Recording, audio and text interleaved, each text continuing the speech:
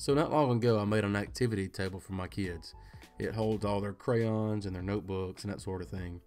So today I'm making a chair to go with that table. It's got the same look, the same feel.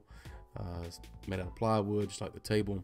And I've got plans for it. They're available over on the website. But here's the video. I hope you enjoy it. So I start out by cutting the plywood down into smaller, manageable pieces. I've got a cut list on my computer over on my workbench, and I'm making trips back and forth looking at the cut list to cut out the individual parts.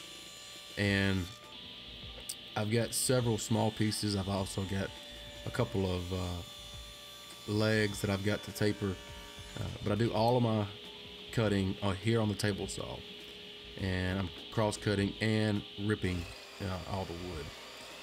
And so after I get all that cut, go ahead and I do the go ahead and drill the pocket holes. And the first step in this project is to assemble the shelf up underneath the chair. And so that's what I'm doing here. I'm getting everything drilled with pocket holes. I glue it all, assemble it, and then my next step is to go ahead and put the legs on.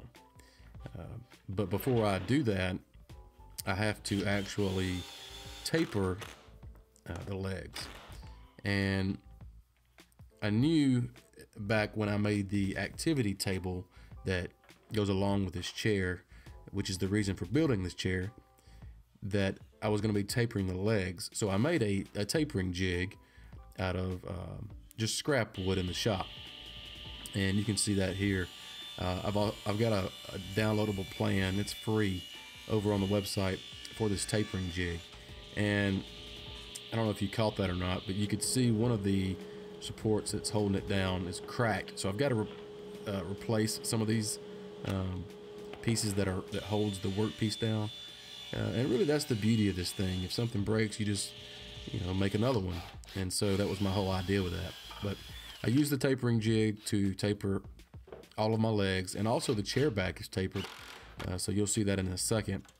But I attach the legs, make sure everything looks good, and then I'll go ahead and attach the back legs. Now the back legs and the chair upright for the seat, the back of the seat, is all one piece. So I had to taper on both ends, and it's at different measurements. So I had to measure first, then I had to taper, and then I had to measure, make sure I had the seat portion level. And when I had it just right, I went ahead and attached the back legs. And so now the next thing to do is to cut out the sections on the seat that will fit between those two back legs and the chair upright. And really, I just put a couple of pocket screws toward the back. They're going to be hidden later in the next step. But all I really do is just glue the rest of it down, and so I just clamp it until the glue dries, and really that should be enough. If I see that the chair is not holding up like it should, or that it's coming loose, I can just pop some brad nails in it and call it good. And so on the back of this chair, it's going to be like a pocket for, say, coloring books, notebooks. My kids actually keep their iPads and those things. So it's just a versatile little pocket on the back of the chair back. But one piece of that, I had to cut an angle at the bottom to get it to fit. Because of the chair back being angled, this piece had to be angled where it meets the seat. And so that's what I'm doing here. I'm just cutting an angle on the bottom of that piece. And so that was a really simple cut. And so once I get all this installed, this was kind of tricky because I had to hold it just right and use a clamp and make sure everything lined up properly. But once I got it clamped, I always tell my students, clamps are your friend. They hold things in place. So after I had all of it in place, I went ahead and I screwed it in. And so you can see the pocket holes there. And so the last thing to do is just to add in the what I call the headrest. Basically, it just gives it a nice look. Really serves no purpose except for just holding the two uprights at the top together.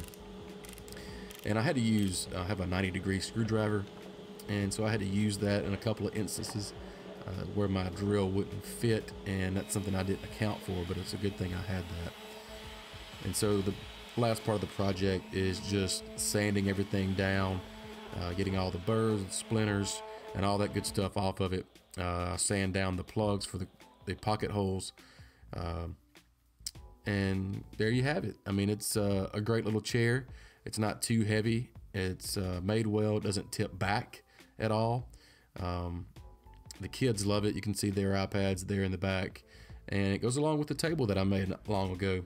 It's got the same look and feel, and so it matches very good, and I'm very pleased with the way it came out. So if you guys are interested, I've got plans over on the website at stoneandsons.net. You can find the plans for the table and the chair. And so that's it.